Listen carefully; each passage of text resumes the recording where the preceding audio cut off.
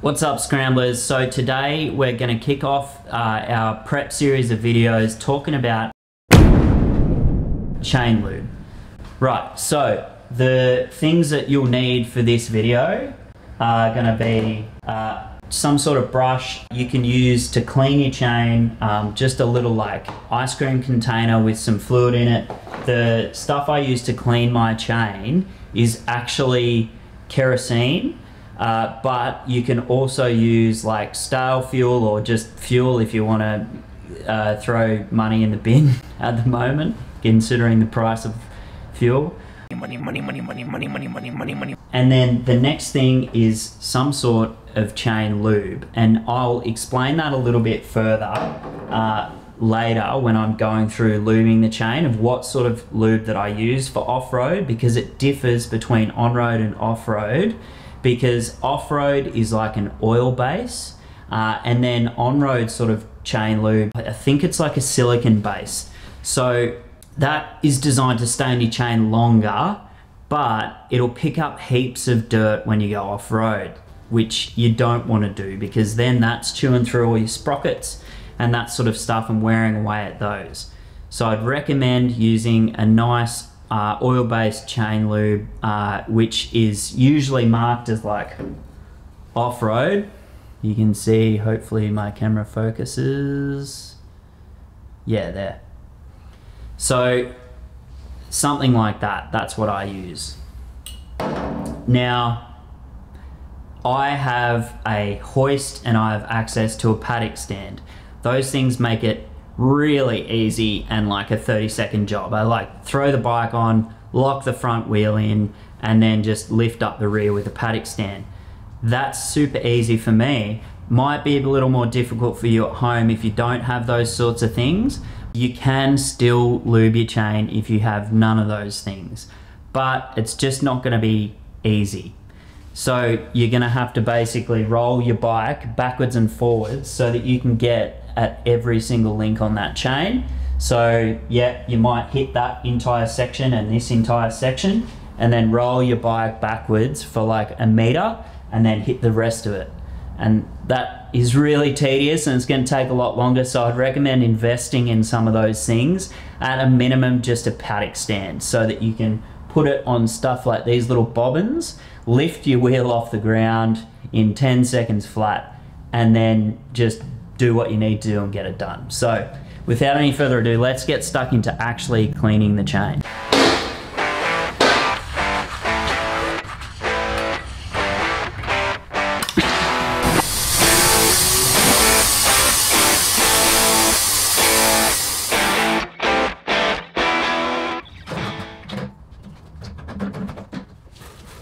Okay, so all you gotta do is get this little bad boy, soak it in some of that kerosene or whatever you're gonna clean it with. I put the container underneath so it's catching all the drips. You can see that's probably dripping stuff everywhere. And then just going through cleaning your chain. You can actually get these super handy chain cleaning brushes online for like, I think we got this one for like $12 Australian, and you know, it's probably even cheaper in the States. Also give it a bit of a clean top and bottom as well, so that you're actually getting in there and cleaning in between the links where the links move. And then once that's done, I just give it a bit of a wipe with a cloth, just a rag or something, and basically run it.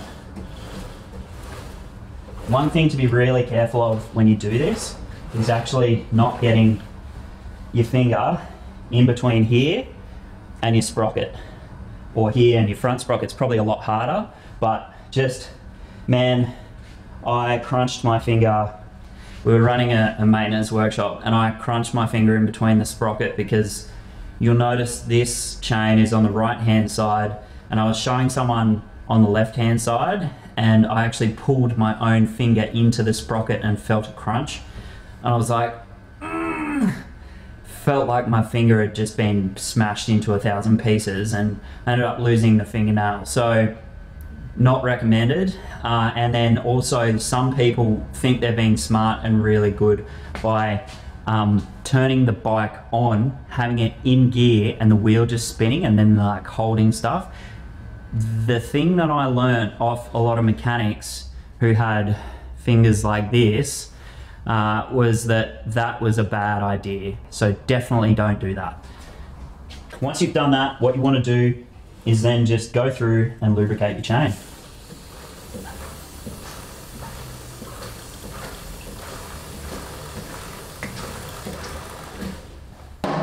And you'll notice the lube that I'm using has a little bit of a greenish tinge to it, so when I notice that the links have got like a bit of a greenish tinge, I know that it's all covered.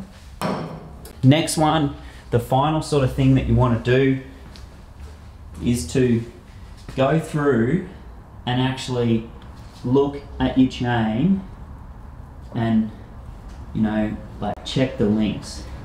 Now you don't have to do this every single time, but I'd recommend doing it once every 6 months or so, just to make sure you don't have any seized links in your chain, because that can cause excess wear on your sprockets, and that is not a cheap fix. So I'd recommend just maintain your chain. It's the one thing that, you know, is just going to get you through day in, day out for 10 years straight if you take care of it. So definitely do that. Alright, so last but definitely not least when you're checking your chain is tension. So you want to make sure that there's not too much slack there, so that you're getting like chain slap when you rip the throttle. So the way that you check that is make sure that the wheel's actually on the ground, and then you want to check this tension and make sure it's not traveling too much, and that's actually probably an example of not enough tension. So what I'm going to do is quickly run you through how to retension it. The tools that you're going to need to be able to do that, I use a 27mm socket and just a pretty big breaker bar so that I can get enough tension.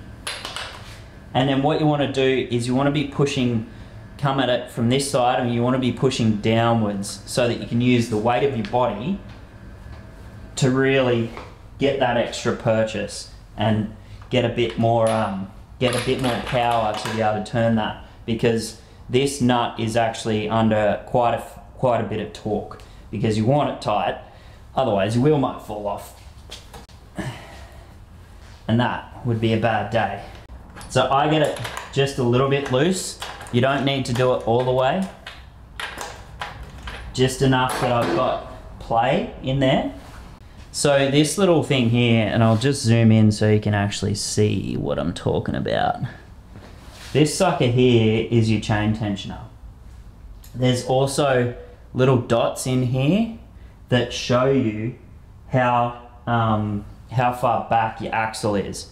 The reason they've got that is so that you can actually compare it with your other side over here so that your wheel's straight. Otherwise, you can find that your wheel will get pulled off center, and that's also bad, because it's you're gonna find the bike pulls to one side because the wheel's trying to push it in a certain direction.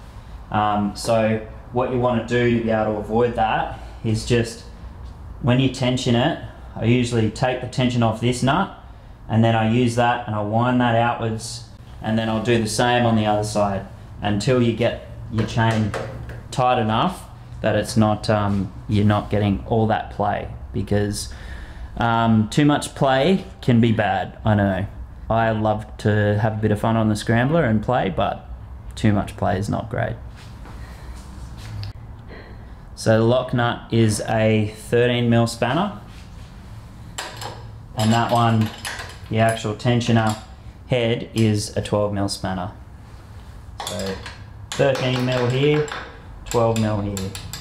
So I'm going to start by just undoing this, because this is a lock nut.